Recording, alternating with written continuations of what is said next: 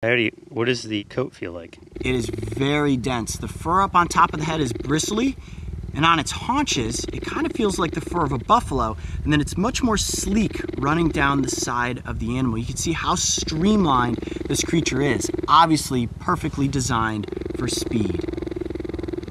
Cheetah speed.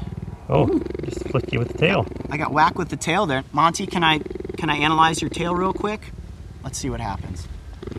Oh, whoa, look at that. Sure can. There you go. Man, that is a long tail right there. Rather heavy too.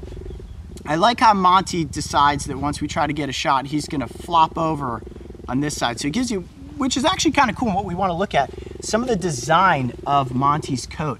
Cheetahs are so iconic for their spots, which allow them to perfectly camouflage in all of the tall grasses. So it's a mix of light and shadow that allows them to hide as they're stalking their prey.